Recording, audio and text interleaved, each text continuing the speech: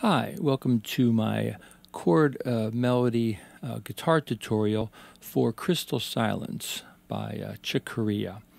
So what I'm trying to do with these videos and recordings is to give you as much information and value and guitar theory and history as I possibly can. So what I call no holes barred. So I show you all my secrets from years and years and decades of playing and teaching to help you to be a better guitar player.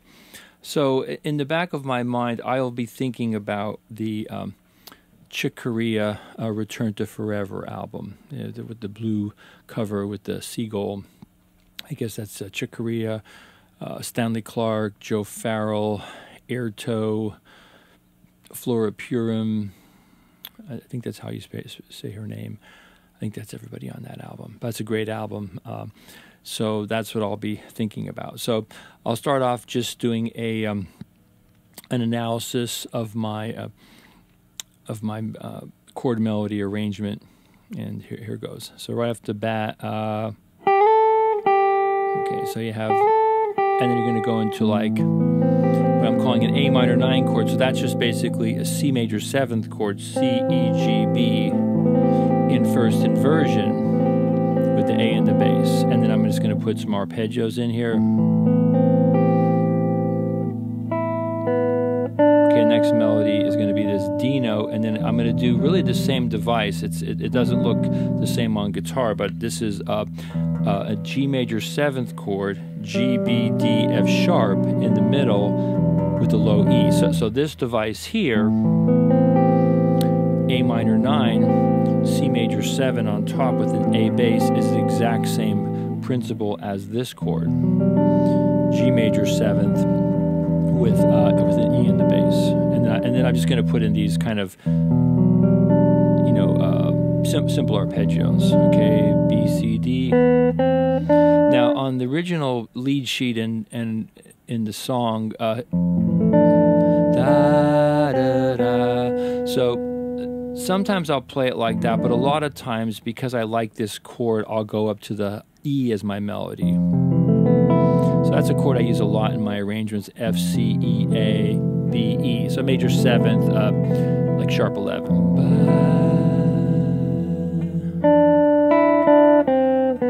Okay, then here, A. So a lot of times I'll do like a double pull off there. Okay?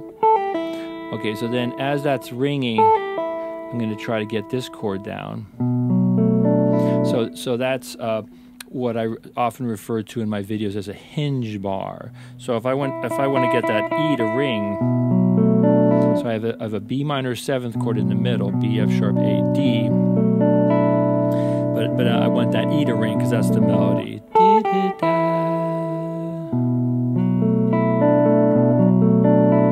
And then just a regular E 7th chord.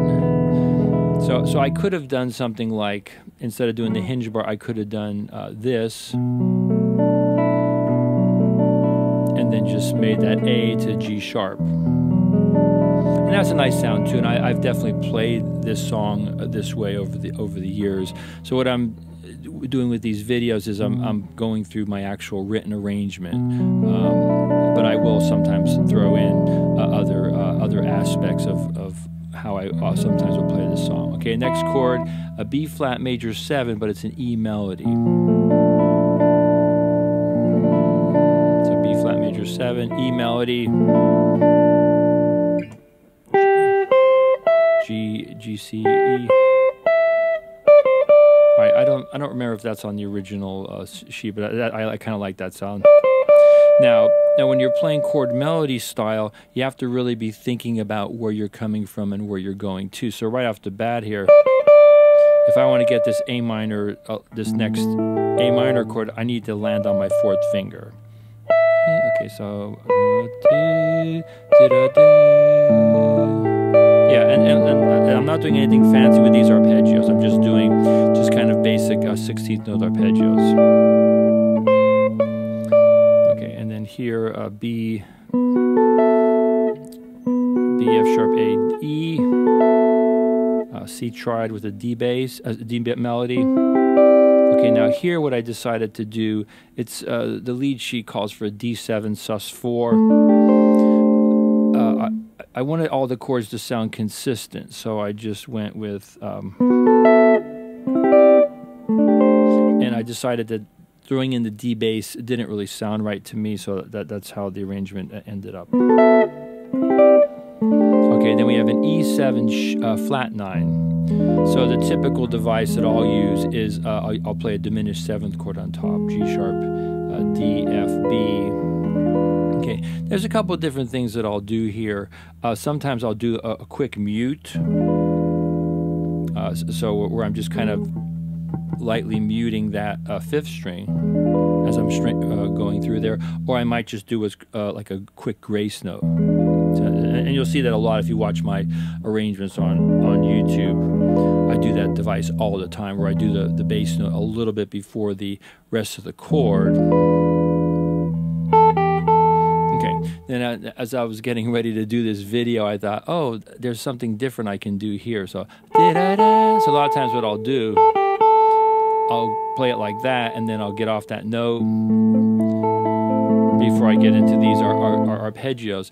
I thought to myself, well, what I could do is that's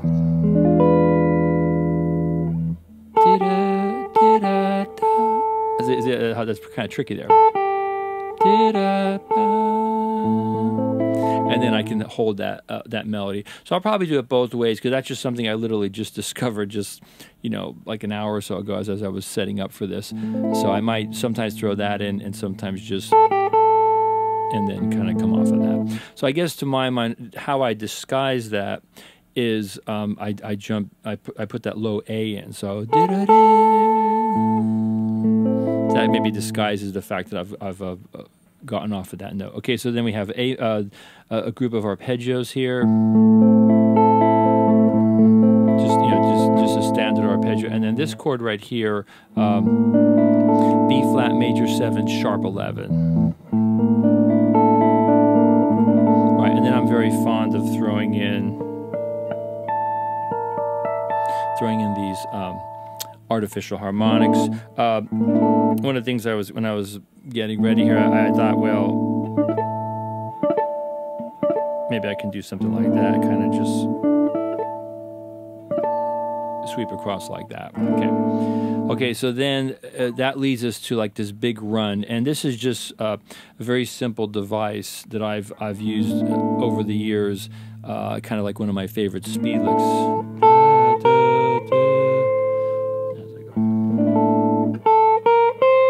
Okay, so once I get to there, I'm going to do this device where I play every note of a scale.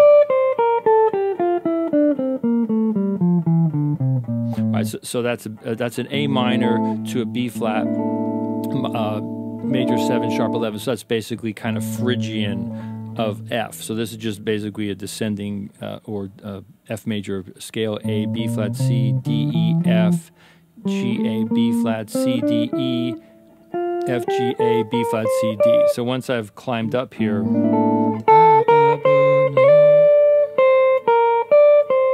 so every 3 notes is going to be played 2 times. It's just that I elongate the melody, and then what I'll do in performance is I'll do an accelerando as I'm coming down that scale.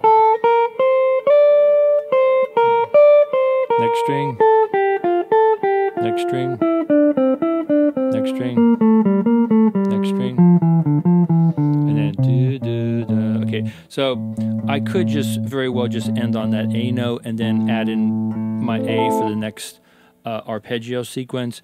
But what I've decided to do here as I'm coming off of this, and then I'm right there for the A minor.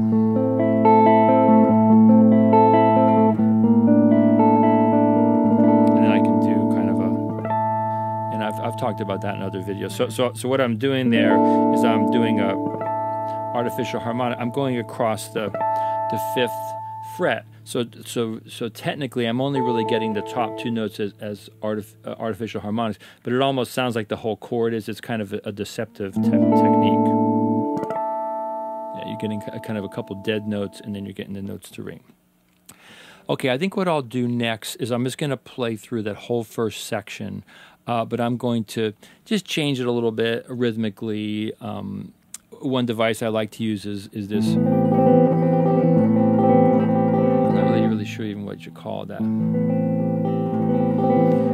So this is just something that a lot of jazz players will do, these kind of back rigs. So to my mind, it's almost like your fingers are like kind of like a paintbrush. So how this first segment of my finger is kind of bending. Yeah, right now I'm using an Ernie Ball Prodigy pick. I really like these picks a lot. They're great on a nylon guitar. It's pointy, but whatever kind of material is used, it's very, very soft sounding. Okay, I think what I'll do here is I'm just going to move the microphone out of the way briefly while I do this first section, first page, what I just did. You know, kind of like a performance. Okay.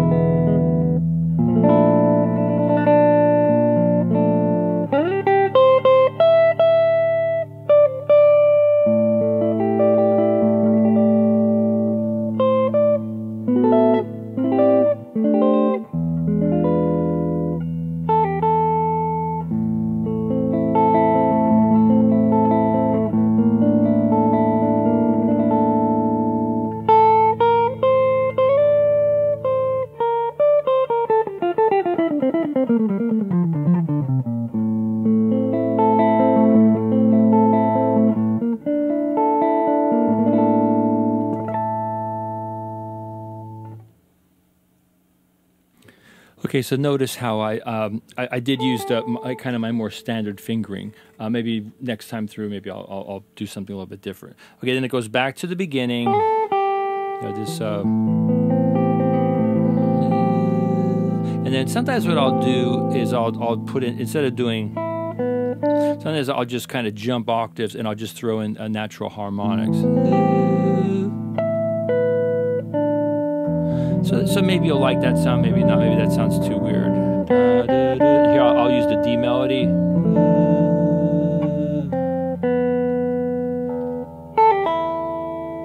I'll use a little different fingering here.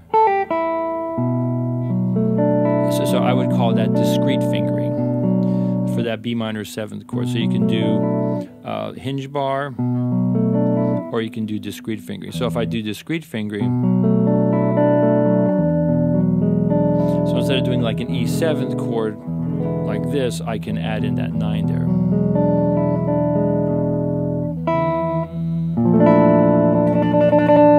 All right, so that's a device I like to use a lot. That's kind of like an old, like John McLaughlin would do something like that. You know, My Goals Beyond. He does a lot of those kind of fast tremolos.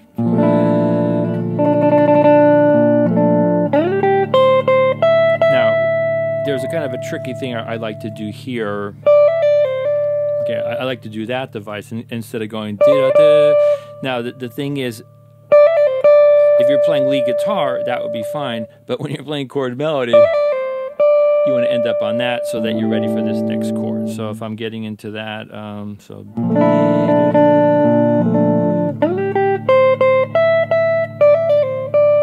let's look that is. So just, I'll do that one more time for you because that is a really nice move to be thinking a little bit ahead. Okay, I'll come in from that B flat chord.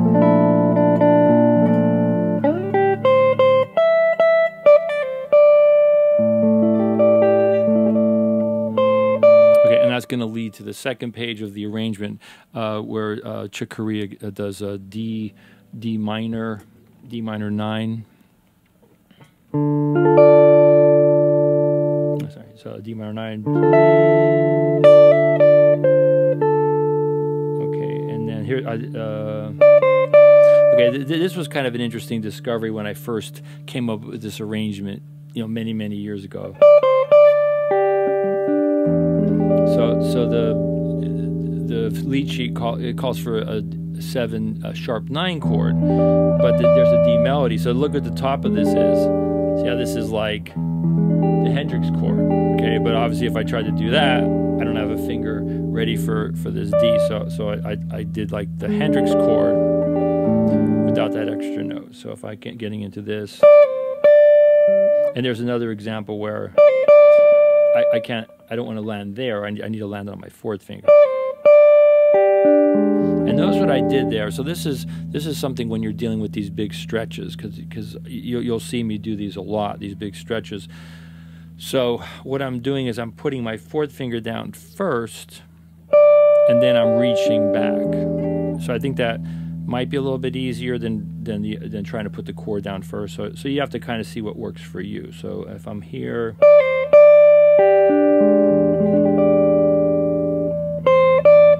Okay, now here I just changed the melody a little bit because I'm just sort of hearing something that goes up the scale.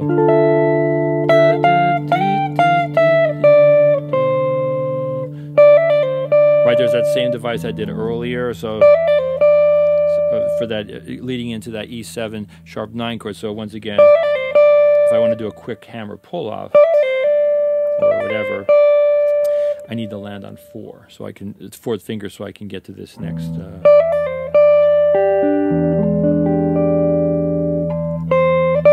minor 9.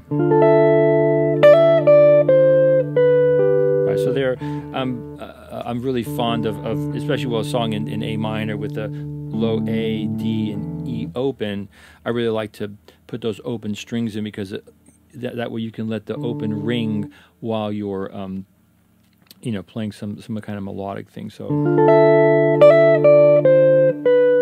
okay, then here G7 sus4. So you can kind of think of that G7 sus4. You can kind of think of that as a D minor pentatonic scale.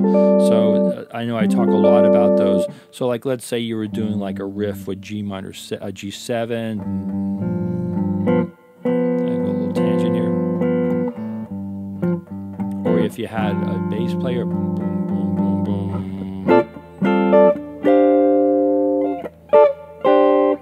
I'm just using different pieces. I'm using different pieces of the G minor pentatonic to realize that chord. Okay, so back to the arrangement: G7 sus4.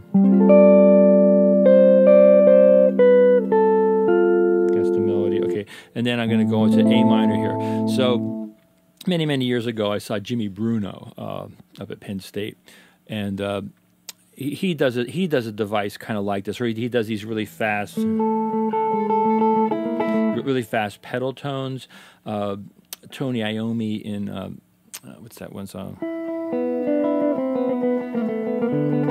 Off the first album, he does something like this. I'm not sure if he does hybrid picking or not. So a lot of modern players do hybrid picking. I just never found that worked for me, mostly because I don't keep long nails. So I kind of look at this as more of like a picking exercise. So the basic strategy here is I'm going to play A harmonic minor,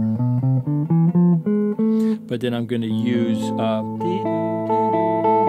the A and E on top, so it's like kind of triplets.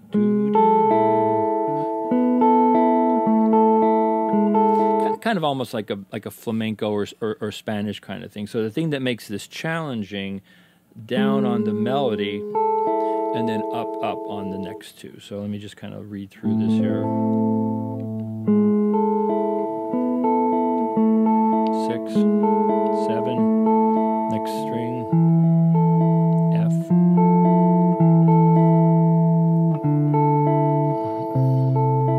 5, 7, 8.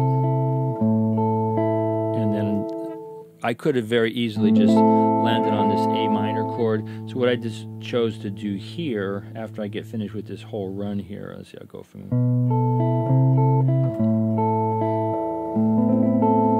I use that device a lot. So even though if you looked at this arrangement, you would see it as a chord, just a chord, dotted half note. A lot of times I just arpeggiate it just with like almost like it has like a squiggly line next to it. Okay, so I think what I'll do there is I'll come in. I'll just do the whole. I'll move the microphone out of the way, and then I'll go back as if I'm doing it the second time. Take the second ending up to the bridge and kind of do that as a performance also.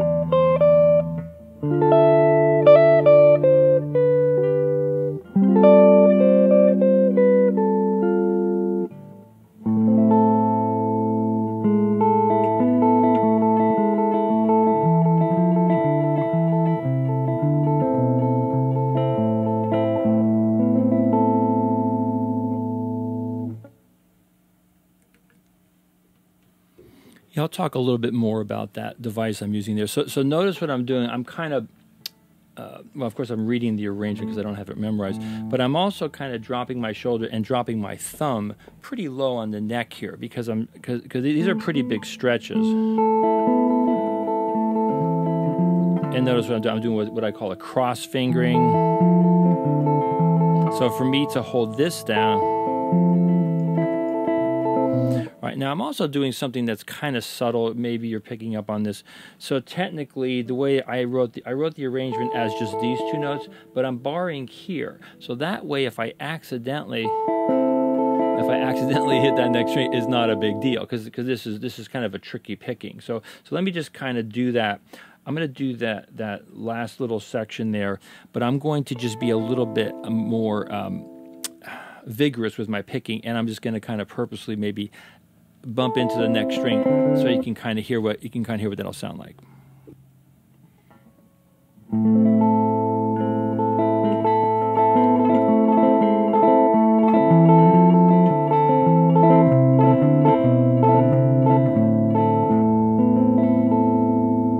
Okay, something like that. So you can see I actually changed it a little bit. I did more of almost like a back rake. Okay, so now let's go into the bridge. So what I have written here is I have a bunch of artificial harmonics. So I think what I'll do is I'll play the bridge first without the artificial harmonics, and we'll talk about those. So you have D, okay, and then I just have a backwards arpeggio, and those will eventually be harmonics. Okay, A minor 7, backwards arpeggio. Okay, so keep in mind that whenever I do these arpeggios, they'll eventually be natural harmonics. There's that B flat, major 7, but I'm making it sharp 11. Okay, now I'm going to do a kind of a tricky thing here. I talk a lot about these hinge bars. So I'm holding the B flat major 7 in the middle. Discrete finger because I want to get that E sharp 11, and then I'm clamping down the bar to get the next F note. Okay, the F minor 7th chord, and then the basic arpeggio, E flat. Now here, C major 7th chord. What I've decided to do here, rather than doing C major 7 like that, I'm using the G in the bass. Okay, and those will eventually be natural artificial harmonics. That's G minor 9.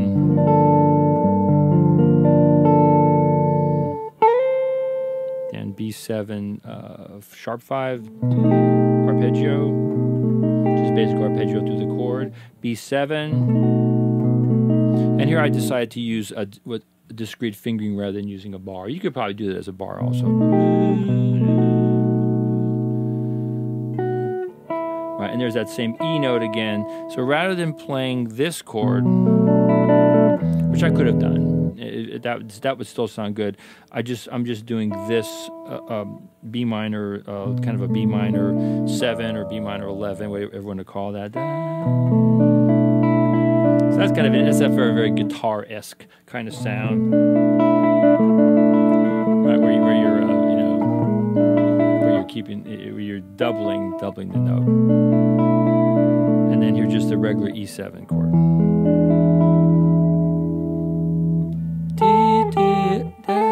And a lot of times I'll do some kind of slide, and that will lead you into the second A section.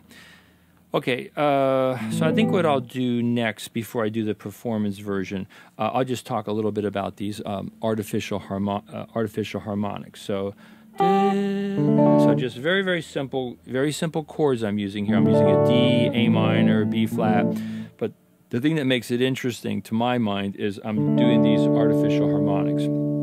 So this is something I practiced a lot in college. I would just sit around and just pick whatever chord I knew, F major 7, and just trace out the chord.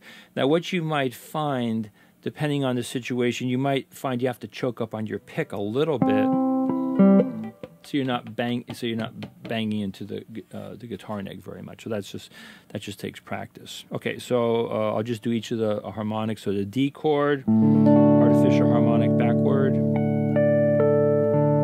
just down 4. Okay, the next melody, A minor 7, backwards. Right. So all you have to do, just have to. So I'm holding my pick between these two fingers. And then I'm just extending out my first finger, picking behind that. Have you ever around any guitar players who are kind of new to the game or around, when they see you do this, see how you can't really see me picking. So it's kind of a fun thing when somebody sees it for the first time. They're like, "What the heck are you doing? How are you doing that? How are you just touching the string?" Because they can't see you picking behind the string. It's kind of a fun little thing. Okay, here's your B flat major 7. So here I'm going 3.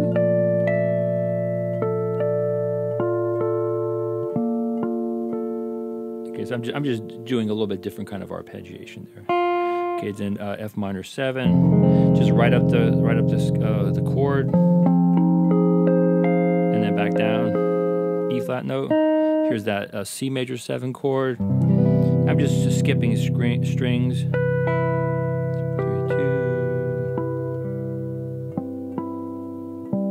I'm just doing it in double, just to make it more interesting. So D. Okay, this is G minor 9, right up the chord.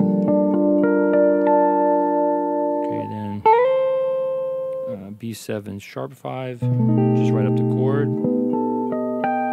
B7, right up the chord. And then here, just to make things a little bit easier. So I didn't do artificial harmonics there. Okay, so what I'll do is I'll go back to, I guess just for giggles, I'll come in on this little part here. Where it does that kind of Spanish thing. I'll play through the bridge with the artificial harmonics, and then I'll continue on with the rest of the arrangement.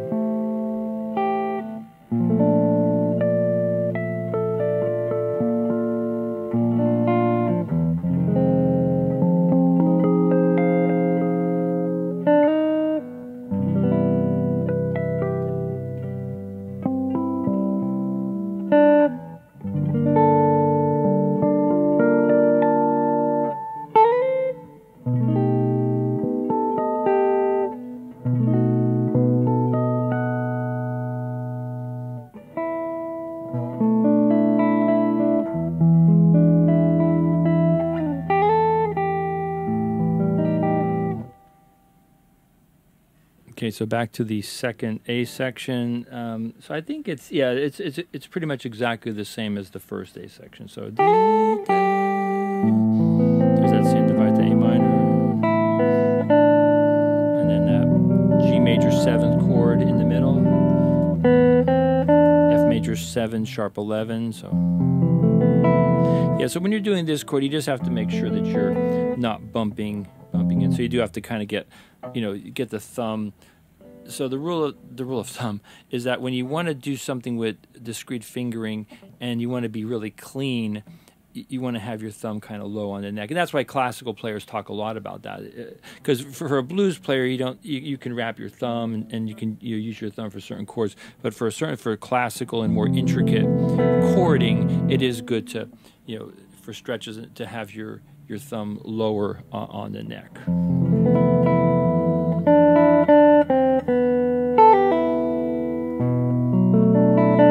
All right, that's all the same.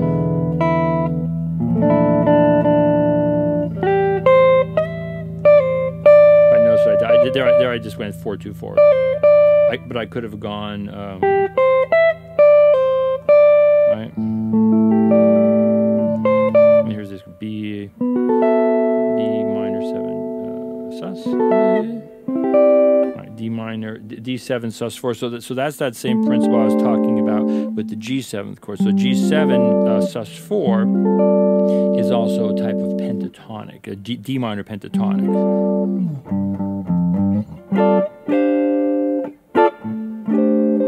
And if you watch enough of my videos, you know I'm a big fan of using these pentatonic chords. So in this instance, it's a D7th chord, but I just never liked the sound of that D. So I'm just using the top part of an A minor pentatonic. All right, so that A minor pentatonic would function as a D.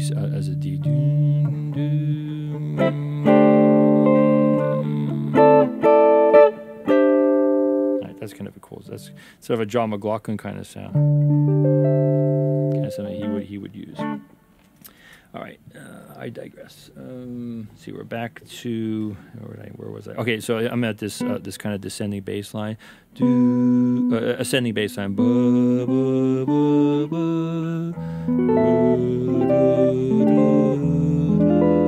I guess that's how it is. Like the bass and the piano would come up in the arrangement. Here's that E7. Flat 9, and the A minor with the arpeggios, and then I might throw in harmonic. Okay, so then for the very last time, this is like toward the end of the arrangement. Rather than doing this, I wanted to try to get a more bass sound, so I'm just going to do some, once again, this kind of string skipping.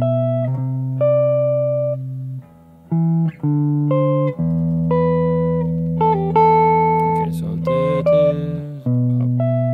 C, D, E. Right, and I'm just going to hold there. Right, and then what I could have done is I could have done the device that I just discovered earlier, where I can just go something like, and that will lead me into the holding the A minor chord. Okay, so since I already did that first section, I don't feel like I need to do it again. So now I'll just talk about the ending. So ending is pretty simple.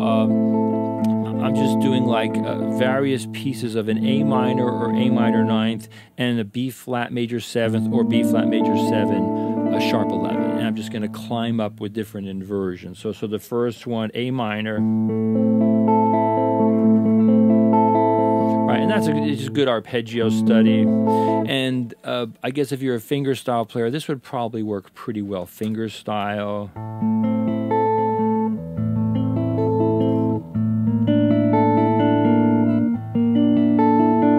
Okay, something like that. Or on a classical guitar. Okay, so back to A minor. Here's the B flat major 7, sharp. I'm calling it sharp 11. So F E. Right, so there's nothing too extraordinary about that. So then my next chord is going to be I'm just going to kind of climb up the melody, just a C major 7th chord, but I have an A in the bass, so it's essentially like an A minor 9. Okay, next two chords are the same, so I want to climb up my melody, so B flat, sus 2 or add 2. I think Jimmy liked that chord a lot. Right, Jimmy. Yeah, he did that one a lot, and then without the, he also did it where he's kind of muting that string. Okay, so back to the range of B, so B flat. Okay, then the C add 9. Okay, now just regular B flat major 7 chord. So notice I'm just kind of pedaling on that A. It kind of gives you an interesting kind of sound, like maybe a Phrygian sound. Move up 2 frets. So you notice those two chords. So the B flat add 9 and the C add 9 are the same. B flat major 7, C major 7 are the same. Okay, so there's a couple more chords. So then I'm going back to this chord here, but I'm using B flat major 7, B flat D F A first inversion. The arpeggios are exactly the same, and then same chord here, C major 7 with the A. Okay, now I've changed this arrangement over the years. I'm going to do my old arrangement first, and then I'll do what I have on the page here. So B flat major 7th right across here. So depending on what kind of guitar you're playing, I think I changed this arrangement because I think maybe I was doing it on a classical guitar with less frets, so I came up with this other thing. So on this guitar, and then the very last chord would just be that A minor 9, and then I might do my homage to John McLaughlin. So what I did on this arrangement, so on that very last chord, I'm on B flat. Let's see, I'm on B flat. Right here.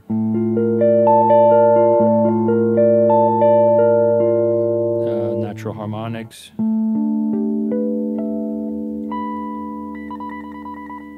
So they're both okay. I kind of, in some ways, I kind of like that better. But that's kind of a hard chord to grab if you only have if your guitar only goes up to C, and if you don't have a cutaway, it could be a little bit problematic. All right, I think at this point, I think I'll just go ahead, move the mic out of the way, and just play through the whole arrangement. With some embellishments. Okay, I think that'll be it for today. Okay, thanks for listening. Hopefully you found some interesting devices here and learning this beautiful song, Crystal Silence. I'd highly recommend checking out Chick Corea, Return to Forever. The album's called Return to Forever, and there's a great version of this. Joe Farrell playing soprano sax, and just amazing playing. That whole album has some great playing on Stanley Clarke, knocking it out of the ballpark, things like that. Okay, thanks for watching and listening. Here it goes, Crystal Silence performance. We'll see what comes out.